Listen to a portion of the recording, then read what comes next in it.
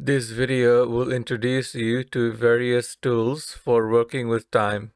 Hi, my name is Nahid. I'm a professional software engineer. I want to help you master tools and techniques of modern computing one video at a time. Let's dig into today's content. By the way, I made a separate video on general advice for working with time. You can find a link to that here. This video will cover specific tools you can use in C and C++. First up, how do we measure time? How long does something take? The first tool I'm going to show you is the clock function. The clock function returns the number of clock ticks since your system started. How often does the clock tick? Is it each second? Is it each millisecond? It depends on the platform and implementation. This is defined in the clocks per sec macro. In this case, it's 1000 or once every millisecond. Here, we stored the number of clock ticks before we ran the loop. Then we ran the loop. Then we stored the number of clock ticks after we ran the loop. Then we subtracted the end ticks from the start ticks to get the duration of this loop in terms of number of clock ticks. Then we converted that number to seconds by dividing it by number of clock ticks per second. So we got 9.25 seconds. Simple. Second problem, what is the time now?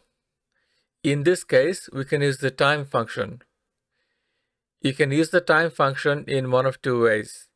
You can give it a pointer to a time_t type variable, or this function also returns the same value. This returns the Unix timestamp, which is the number of seconds since 1970, the Unix epoch, in the UTC time zone. It's an unsigned integer data type, so you can add and subtract and multiply and do other number things to it. How do we convert this number into something more human readable? One way is to use the ctime function. As you can see, it printed the time in the local time zone.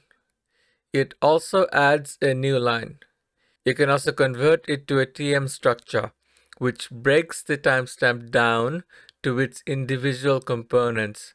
So it contains year, month, day, hour, minute, second, etc. That's what we are doing here with local time. It returns a pointer to a TM structure. So it is returning an internal buffer. If you want a copy of your own, you can dereference it like this before something else calls this function, and this buffer gets modified. We can also use asks_time to convert the TM structure into a string.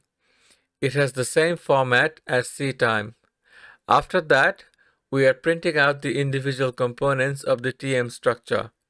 Two of the fields here are offsets. The TM year field is the number of years since 1900. So 1 means 1901.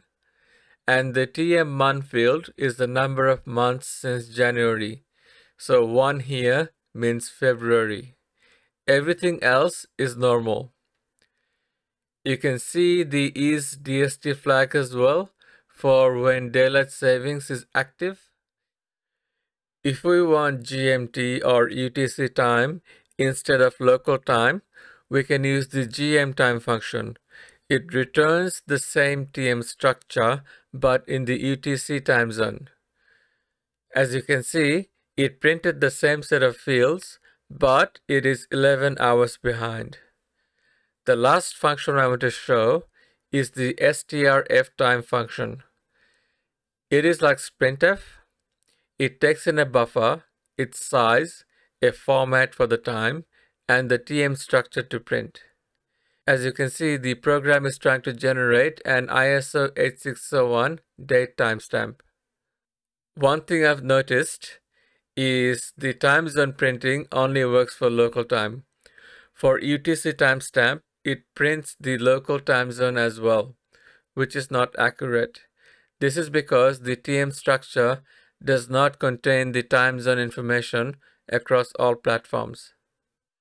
You can see the other format specifiers it supports in its documentation page.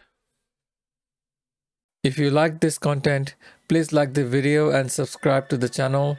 All questions, comments, requests, and feedback are welcome. I will see you in the next video.